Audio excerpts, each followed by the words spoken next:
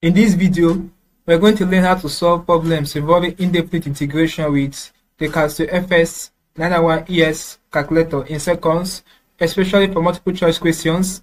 Now, after going through this video, you will be able to solve problems involving indefinite integration with Casio fx-991 calculator in seconds for multiple choice questions. So ensure you stay with me till the end of this video. Okay, so let's go to the Casio calculator now and go into the details of what I have here. Alright, so this is the Casio calculator, the fx-991. Okay, so I have 3 questions here. So ensure you stay with me till the very end of this video. Don't miss any part. Ensure you watch this video to the very end. Very, very important, guys. Okay, so now the first thing you have to do or know is that you have to clear your calculator. Very important. If you have watched some of my previous videos, you will know that I have often said this, that you should be clearing your calculator. Now, the essence of clearing the calculator is to wipe out whatever previous value you might have stored in the calculator so that it will not interfere with the present calculation you want to do. Okay, so having known that, let's clear. To clear, you simply press Shift button 9, put the instruction 1 to initialize all. You press 3. Then press equal to again. So right now the calculator has been cleared. Now what clearing does is to put your calculator in default mode. Very important is to put it in default mode. Okay, so having done the clearing, the next thing we are going to do, remember, we want to solve question 1. After question 1, we'll go back to question 2. Now, solving this question 1, you have to take note of some important points. The first one is that for solving indefinite integration with the Casio calculator, one is that you have to store a value, which is 2. I recommend always. Now you can work with any other number, but I recommend 2 because I have worked for a very long time with 2 and I have not found any error with. So you store 2. So right now we're going to store 2 in this calculator. So to store 2, you press the number first, 2.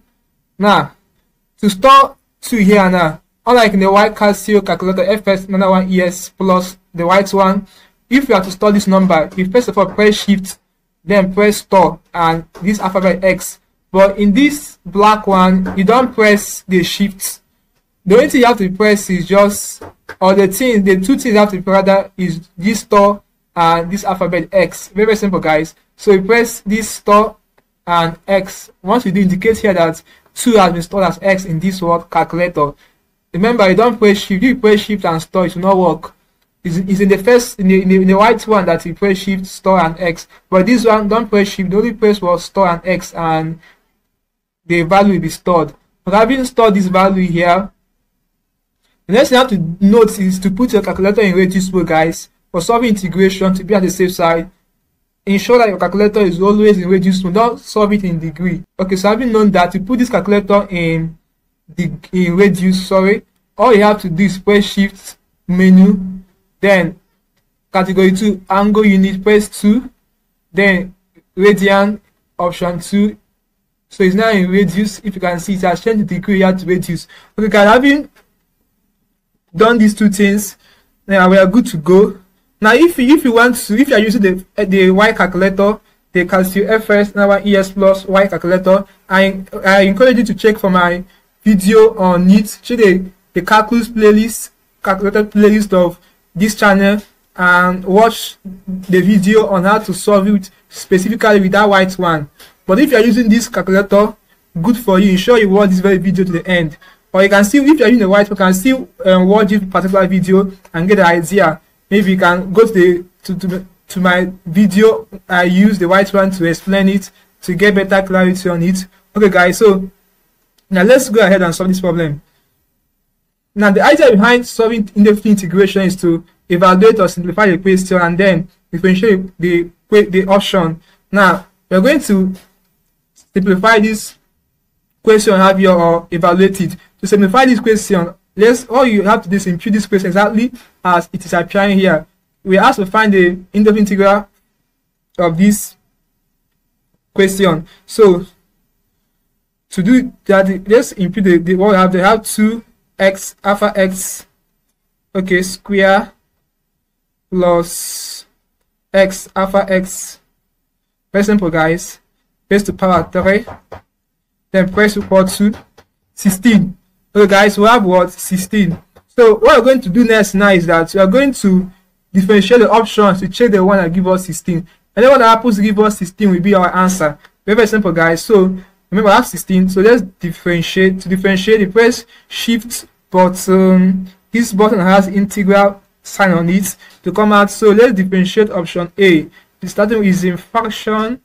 Okay, we have 2x alpha x cube raised to power 3. Okay, come down over 3.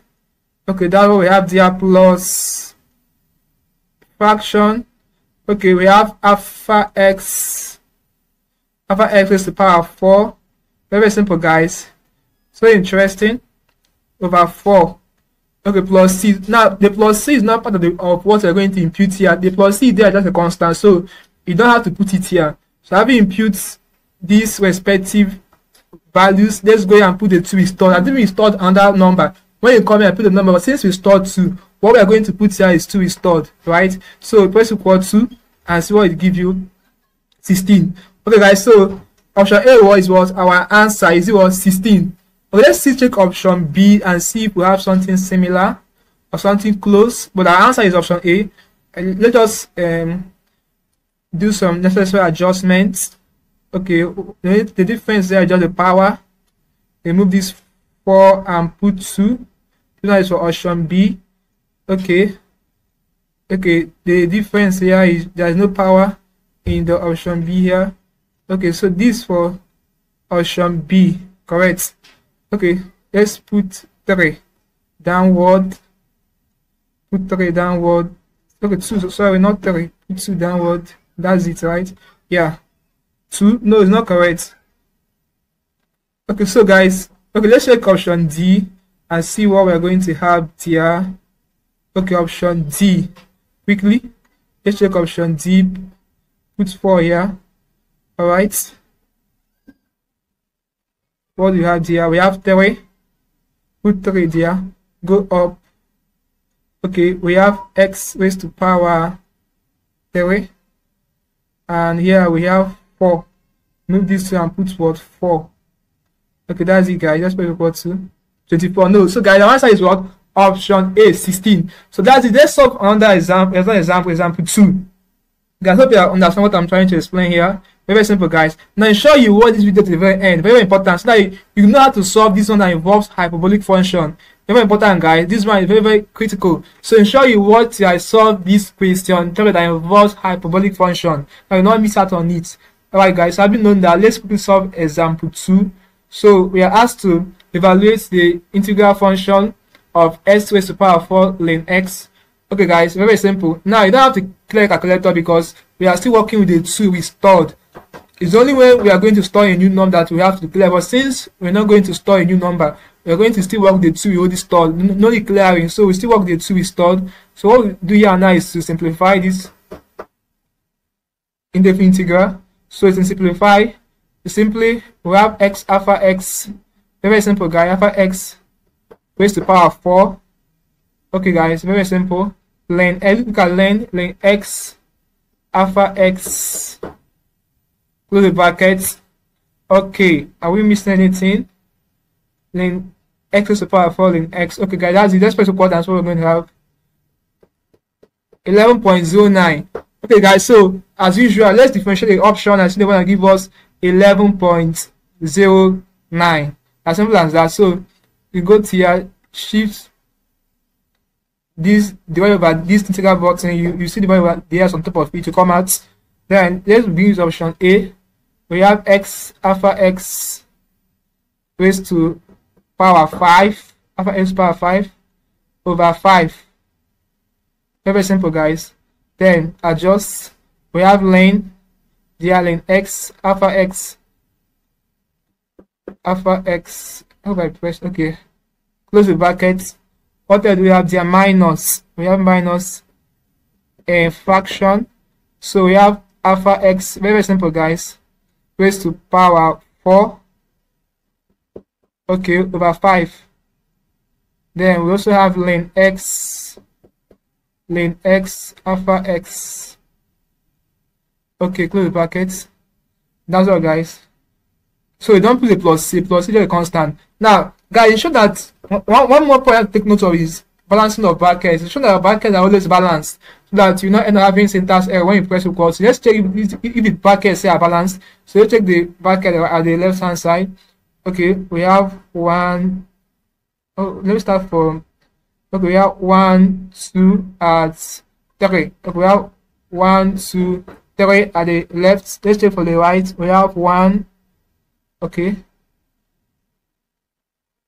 2, 2 and 3. So it's balanced. So go over here and put the 2 is stored. Very simple, guys. 8.25. No, we got 11.09. So let's check option B. Let's check what's option B saying. Let's check it. None. Okay, let's check option C. Option C, let's simply adjust and put the necessary information there. There's no starting from the beginning so that we will not waste time. Okay, minus the difference option C is the power here. The power here is 5. Power here is 5. Remove this and put 5. Very simple, guys. And down at the denominator we have 25, not 5. Okay, so let's put equals. That's the difference. Okay, there is no lane. There is no lane to it.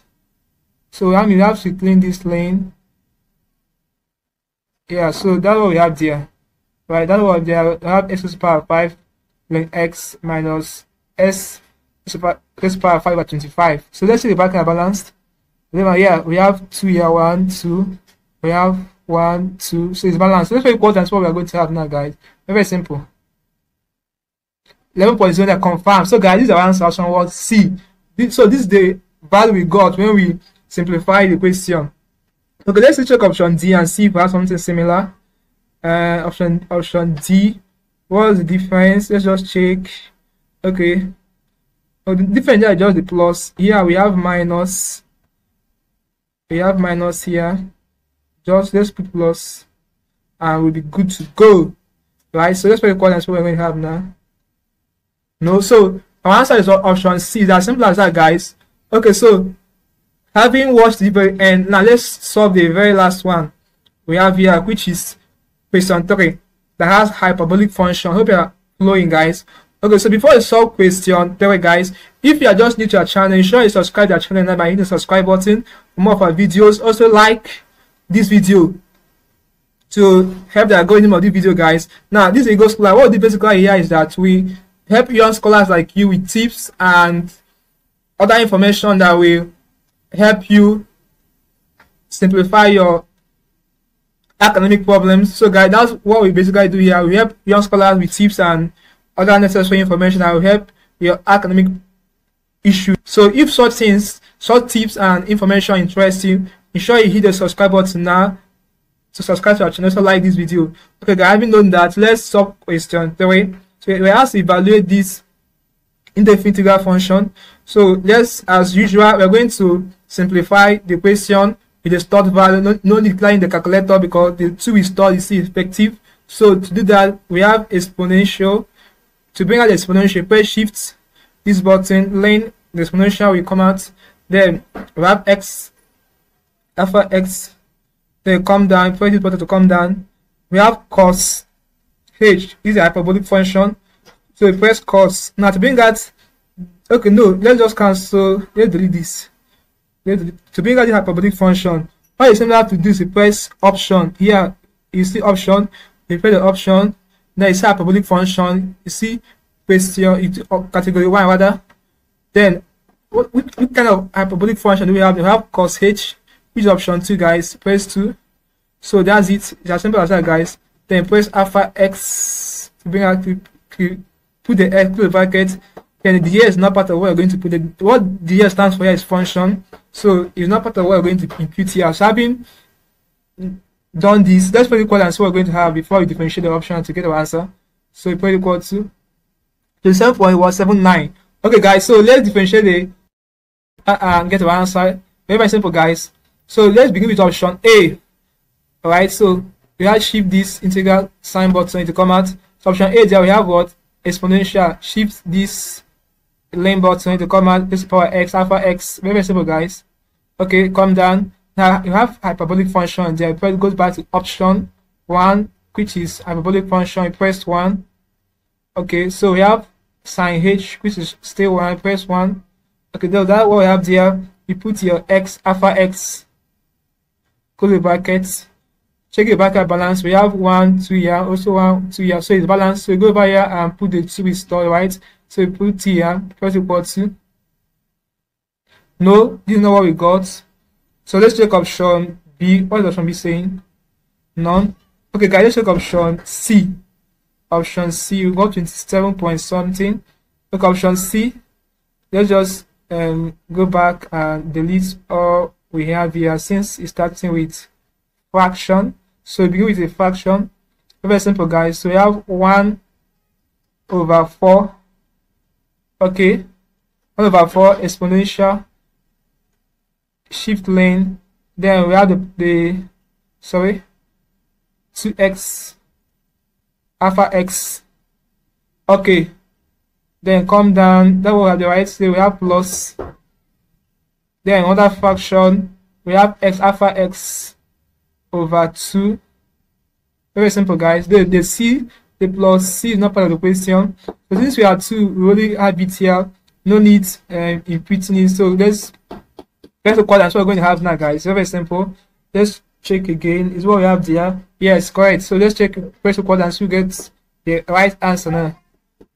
Confirm. So guys, option C is what our answer. This was the value we got when we simplified this to 27.79. So option C is what our answer. Let's check option D and see if we get something similar. Very simple, guys. So quickly, let me just adjust this. Okay, let me just delete this and no fraction there. We have x alpha x. Go to this side. Put 2 here. Very simple, guys. That's what we have there, right? So press equal to. No, so our answer is what option C. So guys, this is basically I can solve problems involving indefinite integration with this particular Casio calculator in seconds for multiple choice questions. So with this, we have come to the end of the class. If you are new to our channel once more, ensure you subscribe to our channel. If you haven't done that for more of our videos, also like, share, and comment on this video to tell me how you feel regarding what you have learned in this class, guys. If you seem to have any specific questions to ask, feel free to leave a question in the comment section below, and I will ensure to give you a response. Now, once you are done, don't forget to clear calculator. To clear, simply press Shift button 9. Press instruction. While declare, press 3 initialize or press equal to 0. So, guys, are good to go. So, with this, that's a class for you guys. If you are not if you want to watch that one of the Y calculator, if that's the calculator you use, check the playlist, the calculator trick playlist of this channel and search for it. You are going to see it for Casio FS and our ESP calculator. Ensure you watch it and you'll be good to go. So that's it for this class, guys. Thanks for watching this video. See you in my next video.